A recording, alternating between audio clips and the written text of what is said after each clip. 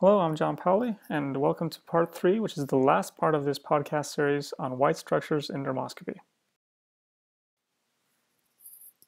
We will now have a look at some white structures which are found slightly more often in malignant and pre-malignant skin lesions during dermoscopic examination, and we'll start off with the negative network. In the lesion shown here to the right, we can clearly recognize the typical pigment network which characterizes junction nevi. The network is composed of fine brown lines with pale or very light colored holes. However, in some melanoma in situ lesions and thin invasive melanomas, we can find a structure known as the negative network.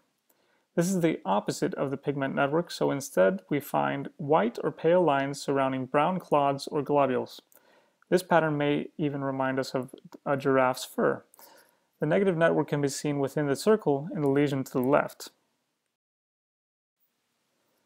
One must not confuse the global pattern known as the cobblestone pattern with a negative network. In the case on the left-hand side, the clods of this congenital nevus are surrounded by whitish or pale lines just like in the negative network, but they cover the totality of the lesion. A true negative network, as seen in the case on the right, only covers part of the lesion. This one turned out to be a melanoma in situ.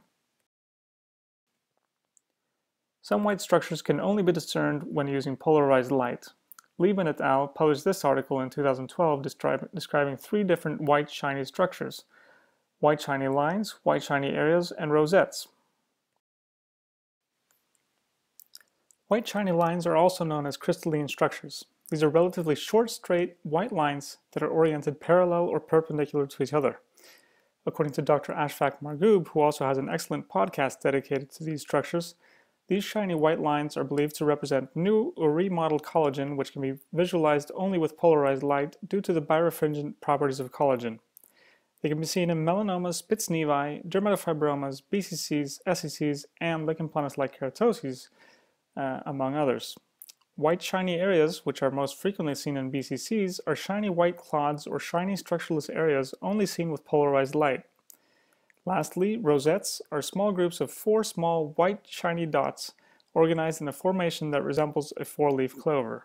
They are mainly found in premalignant and malignant keratinizing tumors such as AKs and squamous cell carcinomas, and they are believed to be due to keratin filling the follicular openings.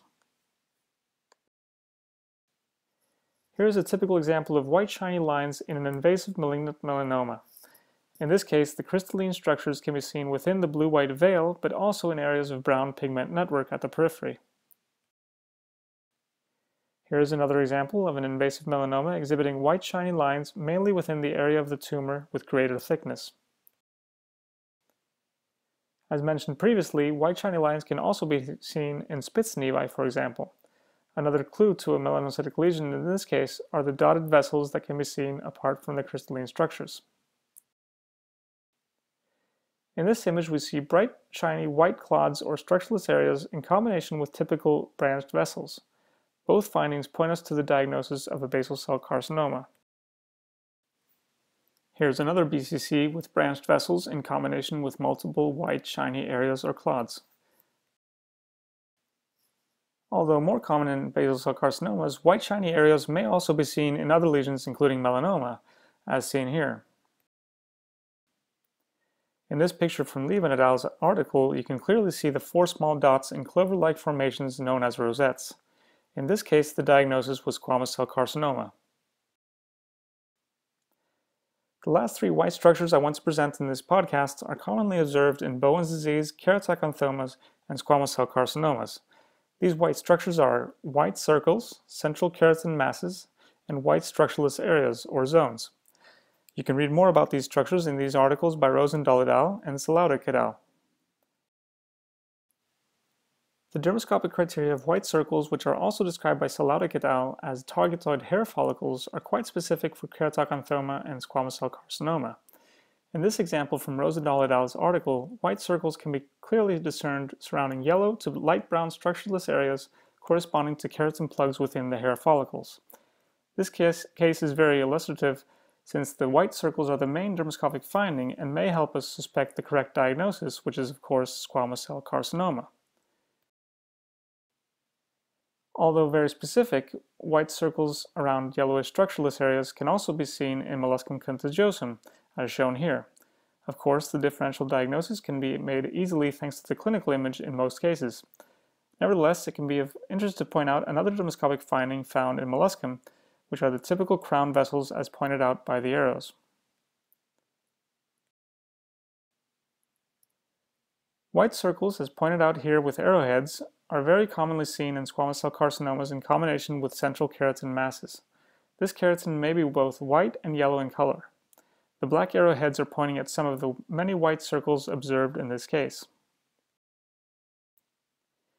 Here we have two cases of hyperkeratotic Bowen's disease transforming into microinvasive squamous cell carcinomas. They have central keratin masses surrounded by clusters of typical glomerular vessels. Another common dermoscopic criteria seen within the keratin masses are the reddish-black blood spots as exemplified by the case on the right. Again, another case of SCC on the leg of an elderly woman presenting with white circles and a whitish-yellow central keratin mass with the typical blood spots which have been highlighted. The last white dermoscopic criteria, which can also be found in keratoconthoma and squamous cell carcinoma, are the white structureless areas, or zones.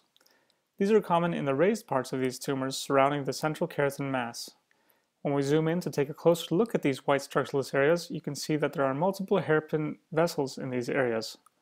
Besides this, we can also see the typical blood spots within the central keratin and even a few white circles. Alas, the diagnosis of keratoconthoma or highly differentiated squamous cell carcinoma is clear-cut. I hope you have enjoyed this three-part podcast series on white structures in dermoscopy. Thank you very much for your attention.